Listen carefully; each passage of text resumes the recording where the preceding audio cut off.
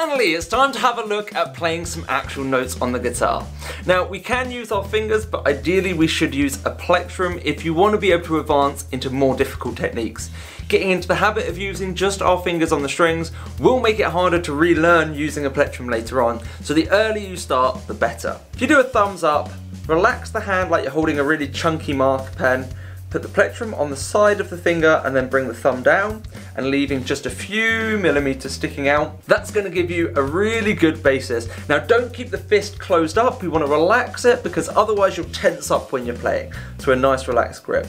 Okay, now we've got the idea of a plectrum. Again, you can use your fingers if you don't have a plectrum available at the moment. Let's get into actually playing some notes. So for this at the beginning, we haven't gone through what we're doing with setting up an amp or how we're connecting the guitar properly. So right now we're just going to use the guitar completely unplugged and just get used to playing some notes without any annoying volumes to upset the family or the neighbors. So we're going to come up to that string 5, 1, 2, 3, 4, 5, and we're going to pick that string twice. Now we could go down twice with the plectrum, or we can go down and then up. Getting used to playing what's called alternate picking. So that's our first note. Notice I kept this hand out the way, then I brought my hand down to rest on the strings to stop any of the strings ringing out. Now we're going to have a go at our first fretted note. Now there's a few things to go over here to help you get this note clear. So we're going to take our first finger, we're going to squeeze it into the first fret of the 6th string. So that's all the way up the top, 6th string, 1st fret. Here's a few tips on things to help you get that note clear. So if I start with a finger right here at the head end, I'm going to get a horrible fuzzy sound.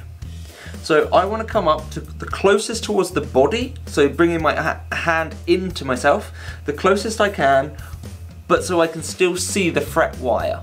Instead of hugging with my palm, having my thumb over here or anything like this, I want my thumb to be thumbprint on the back of the neck.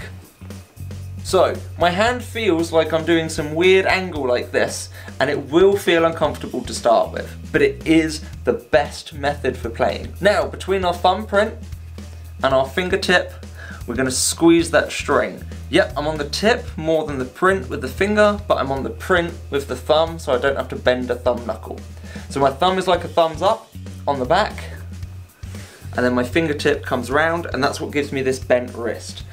Close towards the body, and that will give me the clearest note. Now you're still going to hear a bit of buzz right now when it's unconnected because it's going to buzz off a bit of the bridge and things like that to some level, especially if you pick hard. Now if I pick gentle it's very clean, but I don't know how well you're going to hear that when the guitar's not plugged in.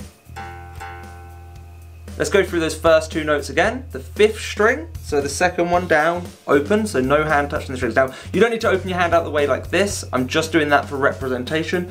You just need to make sure you're not touching that string. So you can actually have your hand here, but you won't be able to see that I'm not touching.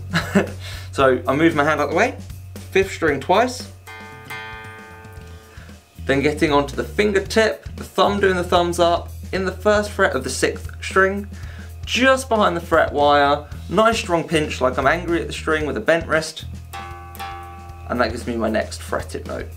Now that is the hardest fret, the hardest note on any guitar to play, so if you're struggling with that one, we'll try the next note anyway. It doesn't matter if you're good or bad at this one, we'll move on to the next one and see if you can get this one. So now what we're going to do is the same string, our 6th string, same finger, same technique, but we're going to bring the thumb and finger up to the 3rd fret. So this one for most people is one marked with a dot. Now remember, I said the thumb should be behind the note like it's a thumbs up, so I'm not leaving it back here. I'm not going to turn into hugging.